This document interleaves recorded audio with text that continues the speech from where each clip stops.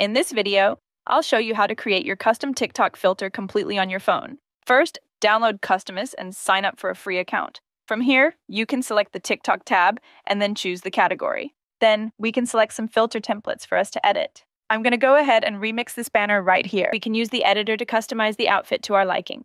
We can add some photos, and it will automatically change to the 2D view. Then we can place the image according to the position, and it will show on the 3D view.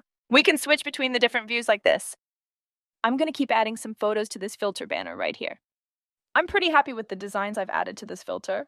Even add our own text in the filter. Just select the text tab, type in the text you want to add, select a font, and then hit the checkmark icon. You can then drag it in the 2D view and move it as much as you like.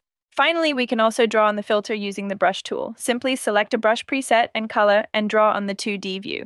I'm pretty happy with my design already, so I'm going to go ahead and save this design and just hit save and publish. To upload the TikTok filter, you'd have to move to your desktop and download the Effects House program. Next, download the design you created on Customuse by going to the Customuse website and logging into the same account you used, and then download your design to your computer. Make sure you have Pro access to save the file. You'll be able to get this zip file where you can find a project file for TikTok Effects House. To publish your design, you must log in with your TikTok account. Just click on the Submit button on the top right corner. Follow the steps on the screen and follow the instructions. And that's how you create and upload your own TikTok filters.